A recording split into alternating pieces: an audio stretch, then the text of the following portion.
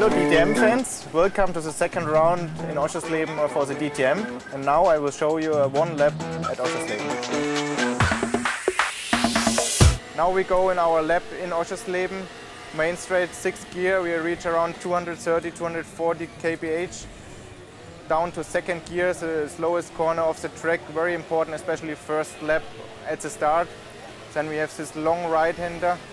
You need to be very calm on throttle. Shifting up to 4th gear. Then we come to the 2nd or 3rd corner, 3rd gear. That's also a possibility to overtake in the race. Now again we're shifting up 2 gears to 5th.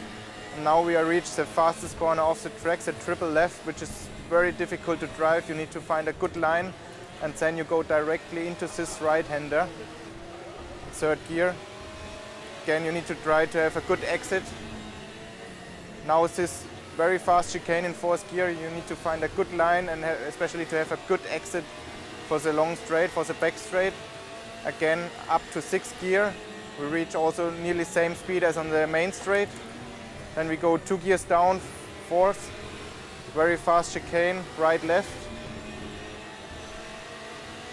And now we go to this right-hander, also again a very fast corner, and now the final and very important corner, 3rd gear. Here you need to find a good exit for the main straight that you can overtake during this straight, and that was our lap at Oschersleben.